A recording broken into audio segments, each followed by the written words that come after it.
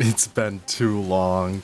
Welcome back, guys, to the Blackstone Zoo. I know I haven't been posting much about this one recently, and it's kind of because I lost all steam with it. Basically, I started 2 new projects in here, and we're walking, well, a couple new projects, and we're getting to some right now. And it kinda just dawned on me that I just couldn't go any further for the time being. But, yeah, so to cover what happened in the last few episodes, we basically topped off the American Adventures expansion to the park, and so this is probably the last thing that you guys remember. There have been a few changes here and there. I swapped out the Christmas trees because it's no longer that season. I changed up this part of the hotel-ish looking thing again. And yeah, that's pretty much it. But going forward, we have a lot of new additions, so let's just take it to the top and see where we go first. I guess we can start with what I started to make first, then we can work our way through.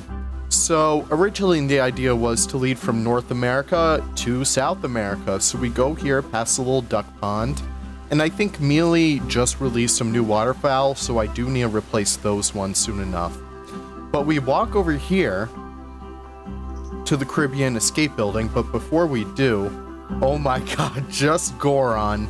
You really outdid yourself with these playground sets. I can't remember the last time I had this much fun with blueprints, but these just look so good. I mean, it's pretty much everything I would ever want from like any playground set that I want to include in the zoo here, and you can kind of see the rest of the shit over there. But yeah, these turned out to be really nice. I wanted this little area to be like a nice place for the kids to run around with and relax, and all the parents could just chill out over here in this little promenade, I guess it is. And over here we have the Caribbean Escape Building. So the idea was to go for a bit of a Havana promenade over in Cuba, and I think it's a lot better if we see this place at night. You can see the lighting just really helps it to be lit up. Even the palm trees are a little bit lit up, but I think this building really shines on the inside. We're gonna Harry Potter this shit. We're gonna go right through the wall. Again, nothing in this is finished. I apologize. I really tried my best to get as much done for you guys as I could. And I just didn't want to have this project on the back burner. I wanted to give all you guys a nice little in-person update. So we walk in and we have this big Caribbean tank over here. And oh my god, these are perfect. So these are all by ZZ. And this guy is from Drac. And yeah, it just livens up this tank. We even have the little bubbles over there. I did these table corals myself. I think it was Rudy Rencamel who came up with the original idea for them. And these were before I released the faux aquarium workshop blueprint set on the workshop. So yeah, I'm gonna have to trail back and add those in there. So this is originally supposed to be a Cuban crocodile exhibit. I'm not sure if I'll mod it in yet. For the time being, it's just an empty exhibit, and it would eventually have some access to out here where you could view it from over here, but that's neither here nor there. Going forward, let's actually turn the lights on for going through here. We have a monkey exhibit. Now, I forget the name of the monkey, but it lives in Jamaica, and I would keep it in here and it could, you know, just go about its business. It has a little backstage area in here too. I know this isn't really the most realistic, but you know, we're working with what we have. Actually, give me 1 second. Let me throw the roof on over here. Alright, you guys can kind of tell I haven't been in here for a while, but I don't know. I think for what I have, it's looking pretty decent. I remember I had pretty much all of this featured on Beyond Drew TV's little community showcase, which if you guys aren't watching that every Saturday, you totally should. There is a ton of awesome creators who take part in that. A lot who don't really have a YouTube channel, but Drew has he has a heart of gold and features every single person in there. And this was featured on there a couple weeks back, but yeah, some changes have been made. For instance, I have these little implied insect terrariums over here, and you'll see these going a lot through here. This is a fruit bat enclosure, all implied, of course. I feel like bats would be a really awesome addition to Planet Zoo, but, you know, one can only dream. But yeah, I have a lot of lighting going on in here, and I feel like it adds to the overall experience really well. I really want to make it feel like you're going through a nice little cave. This is staff access to the monkey exhibit. You can see they can just walk right through there. I have the giant centipede chilling out in here, and for once we can actually see them. First thing, I really like the exhibit animals. I just really wish they, you know, did more things. I wish there were, like, you know, God willing, there were a whole update focused on them. But that's only what we can wish for. I don't see it coming anytime in the future, but one can be hopeful. Over here we have some more of those little insect terrariums with a little bit of mulch added in. I'm not the small piece master that everyone else seems to be, but who knows, I might include some like little fire ants in there going forward. So yeah, future plans for this house. I want to obviously fix up the floors around here, but I want to have like a little gift shop over here. Over here I have a little bit of a bathroom, which I need to flesh out a bit more. And I have these over here for some more enclosures or exhibits or something. And yeah, that's pretty much the entire Caribbean house. And we have the little Jazzy Franks up here, playing a little song, Happy Fat Tuesday, everyone. I know this is coming out on probably Wednesday or Thursday, but the thought matters. So going through here, we have some staff access to the Patagonia and Mara exhibit. Now, these haven't been modded in, nor do I think they'll ever include them in the game, just because they're so small, but I don't know if you guys have ever seen one. I'll throw one across the screen right now. They are, like, they're a really cute mix between, like, a deer and a bunny, and I think my local zoo, Southwick Zoo, has them, like, right up front, and they're honestly some, like, my favorite creatures ever. So I wanted to include a little place for them to, you know, prance around about. And I don't know, I kind of like the setup of this exhibit. It's nice. It's kind of small. It could have been a lot smaller for the Maras. I know they don't really require that much space, but I'm just a good zookeeper in that way. Down here is a nice little place for the kids to get access to, so they can get a little bit more of a closer view up to them. Maybe they'll even pop up around here, but yeah, that's pretty much that. Now getting to our first actual animals, we have Nick's capybaras just chilling out over here.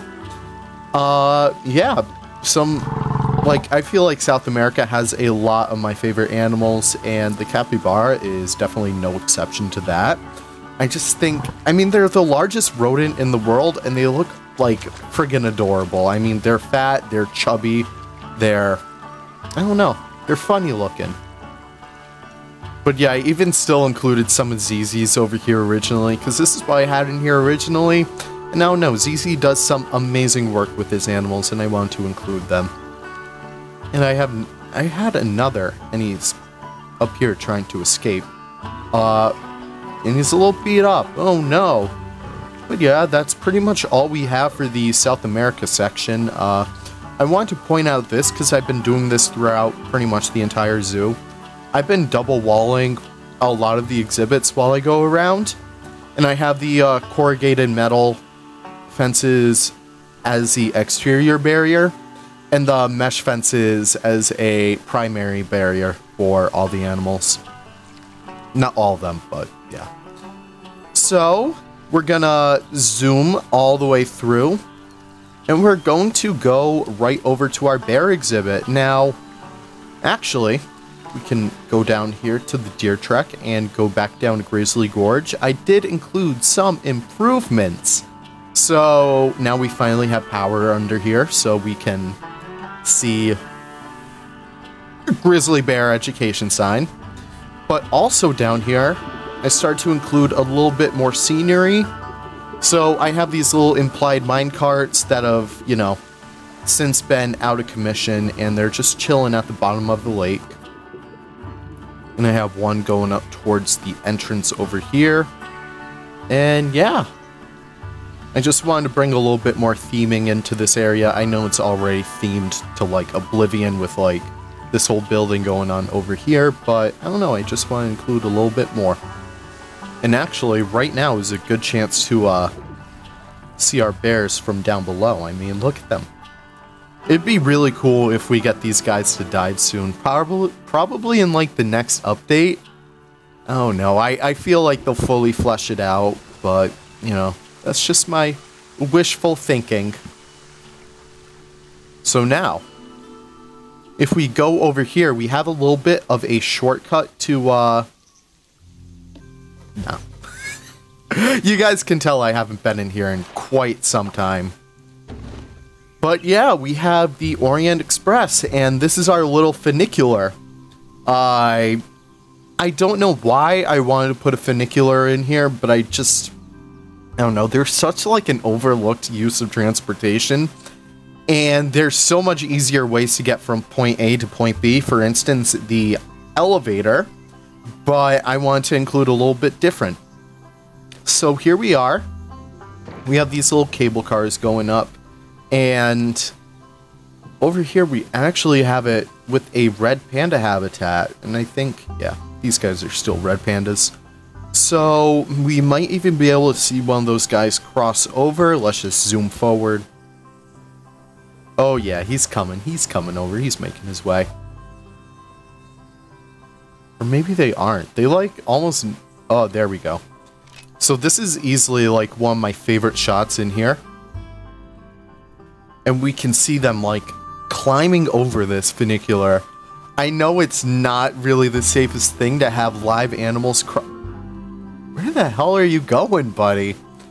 I know it's not really the safest way to have like, I'm not even sure if they're endangered anymore, but have these animals kind of like cross over live electricity, live wire, moving cars where they could get squished and stuff, but like, well, he's boxed up. This is a really, really great tour. Nevertheless, these guys seem to enjoy their habitat. I really love seeing them over here on this. Again, I have a little bit more fencing over here. I trust these guys not to escape. But once we take the funicular up here, we would reach the soon-to-be Asian expansion. And I don't know why this is still here. I wanted to cut the habitat off, like, right there. But, yeah, the red pandas would be the first in this little Asian expansion. And I honestly love how it turned out. Let's get some better lighting in here. But yeah, it's like, this is so beautiful, actually.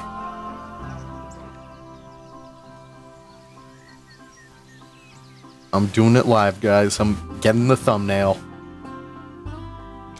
Alright. But yeah, that's pretty much all we have over around these parts. So we're gonna swoop all the way back to the entrance and take our other branching path. I actually switched out all the flamingos with the Caribbean flamingo just to give it a little bit more color over here.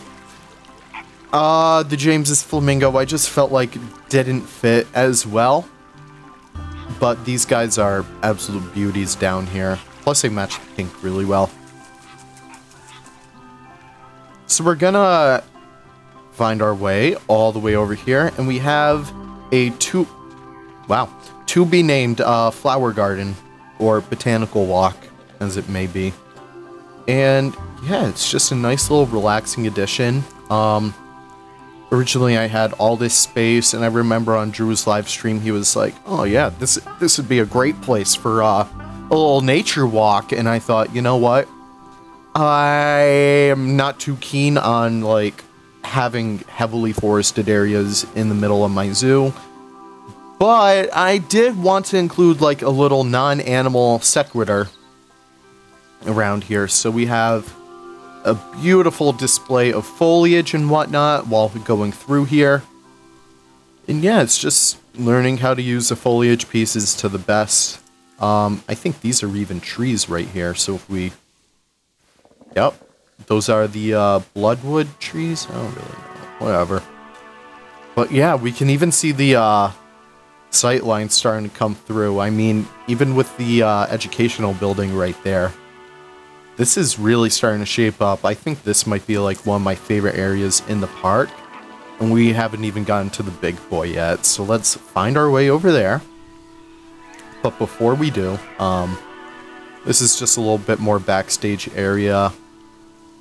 Heading to like all the North American animals and whatnot. This would eventually bring you over to the bears. And their little exhibit. Again, I'll flesh everything out when I get to it. I don't work on one project at a time, as you guys can see. But yeah, so we're popping over to our Australia house. Shout out to Ricey for the font, as always. And yeah, this is basically a giant glorified aviary. And yes. So we walk right in. And I had a little bit of trouble with the roof. And as you can see, the building really isn't... it's not finished yet, as with everything in here. But I just want to show you guys I'm not... This isn't a back... Well, it is a back burner project, but it's not one that I'm shelving forever. But yeah, so right in here, we have a little bit of a entrance area. Not really sure what to put in here. I may put like some exhibits, implied exhibits at least, with like some reptiles or something. But yeah, using the most out of the Australian decor as we can. We have a nice little walkway, sort of an implied carpet going on through here. And we're meted with more birds than I can count. So I know Drac and Mealy and ZZ contributed like a ton to this whole endeavor, and I definitely do want to give them a shout out once we start dedicating buildings and stuff. But oh my god, look at the detail on these guys. It's insane the level that they're willing to go. So let's go to the right first. Over here we have New Zealand. I could have easily done a little bit more work on that over here, but I don't know, I like how the map of New Zealand came out. It looks nice. So we take this little wing over here. We have our little Kiwi friends. And yeah, these little chunkers are just trotting about their own exhibit. I even hid this over here as well. And yeah, I have some larger waterfowl over here. I think these are the Jereboos, from Mealy's Stork Pack. And yeah, we have a little bit of staff access over here so they could fill up their food and whatnot. Over here we have the cockatoo. I'm not really too familiar with birds all that much, but yeah. I think over here is a cockapoo. Yeah. And these guys, this guy's trying to escape, but I think it's fine. But yeah, that's pretty much it for the New Zealand wing. I have this little waterfall over here in honor of the Great Estan. And it goes down here into the little water. So this entire place is suspended over water. And I took inspiration from this little park in France. And I was like, you know what? That's such a great idea. I'm gonna do that. I'm stealing that. So I did all of that. And this whole place is just stilted. It's over the water. It's nice. It'd be humid as all hell in here, but nevertheless. These are the kookaburras. And they have their own two little islands over here. I really want to like have this have like a huge emphasis on islands. So we have like the I think these are rainbow lories. I could be entirely wrong. Guys, I don't even know anymore. The zebra finches over here. And I have a little bit of wood down here. I just want to, you know, have the bigger island be separated a little bit more. We're getting to that soon. So we go around here. And we see the cassowary exhibit. And these guys have a lot of room to themselves. They are even going to have a outdoor area over here. And yeah, it's just a different part of the exhibit, I guess. They're the only living things in here for now. And yeah, they're just having a great little time. I really like how the wood came out on the side of the building over there. And yeah, this whole exhibit was like put into the works like shortly after we got the aquatic pack, so obviously I had to sneak a few of my penguin friends in here, and they get more of a sort of a beachfront kind of vibe. And we can see all of them just swimming about. We can see a bunch of them just waiting for their food. I even included the little poopy. And yeah, this is where they'd enter and exit from their holding from backstage. We can even see this guy had a little bit of a fun night. He's probably just drinking himself out to hoping that I put a roof over his building soon enough. But yeah, a couple of black swans because I know they're endemic to Australia.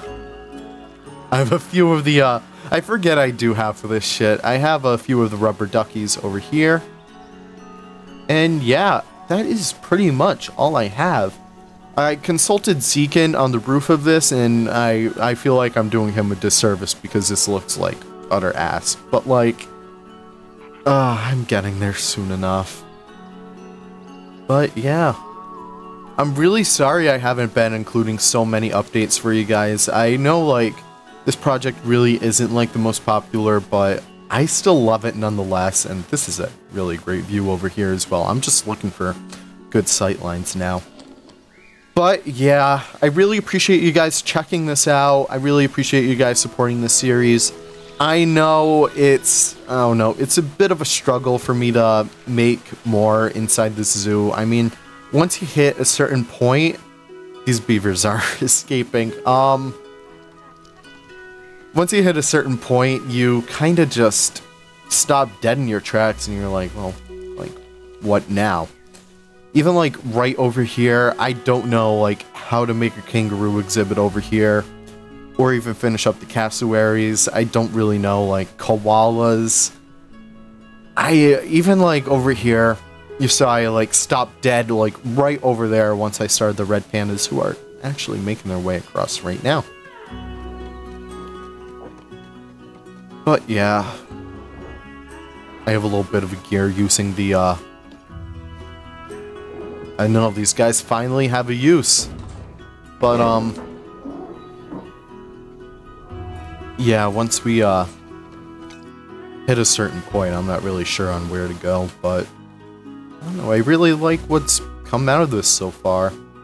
If you guys have any ideas whatsoever, feel free to throw them out, but I don't know, I think I'm gonna let you guys go. I just wanted to make sure that you guys saw what's been happening in here. I know I post like, I used to post this every single day back in Drew's and Bro Nation's Discords, but like, I don't know, I just hit a wall with this, but soon enough, I'm sure we'll find our way back into the groove of things. But yeah, I'll see you guys later. Thank you guys so much for checking this out. I know it's a bit of a boring video, but you know, I don't have much. Yeah, take care, guys. If you liked it, remember to like, comment, maybe even subscribe if you can. We just passed 100 subscribers, and I could not be any more happy. I really do appreciate you all. You all are just a tremendous support to me. I know I don't really have the best content, but I'm sure all you guys like it nonetheless. But yeah, this has been Blackstone Zoo. I appreciate all you guys, and I hope you all have a wonderful day. Have a great one.